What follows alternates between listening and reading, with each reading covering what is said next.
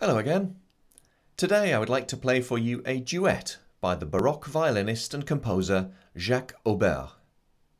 Aubert was born in Belleville, Paris, and studied the violin as a child, possibly with tuition from his father. His first position was as violinist for the Prince of Condé.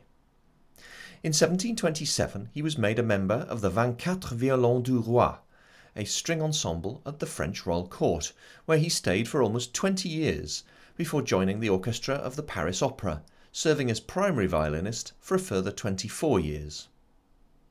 He played and wrote in a style that combined Italian virtuosity with French musical forms such as the gavotte and minuet.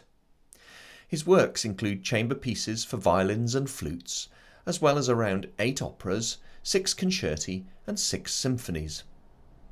The piece I will play for you is a chaconne, a slow triple-meter dance of Spanish origin and popular in the Baroque era. I hope you enjoy it.